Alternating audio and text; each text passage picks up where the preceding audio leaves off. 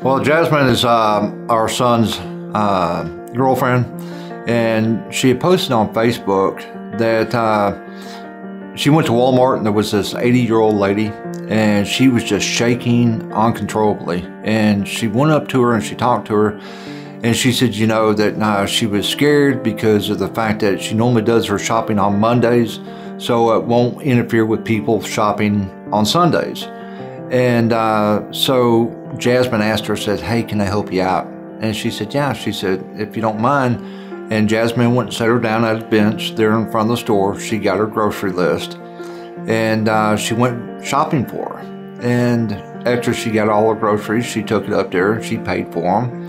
And then she got this little lady, and she walked her to her car, and she put her groceries in her trunk. And you know, that's what we need to do during this time, is we need to remember our senior citizens, and we need to continue helping them out because they don't move as quickly as we do. So be friendly to everybody and help them out. Do you have an uplifting story to share about the coronavirus shutdown? Email us at stories@celebratehuntcounty.com. We want to share the good things that are happening during a stressful time for many people. We also want to thank the sponsors who make Celebrate Hunt County possible. We hope you'll give these and other community-minded businesses your full support as we work together to keep Hunt County strong.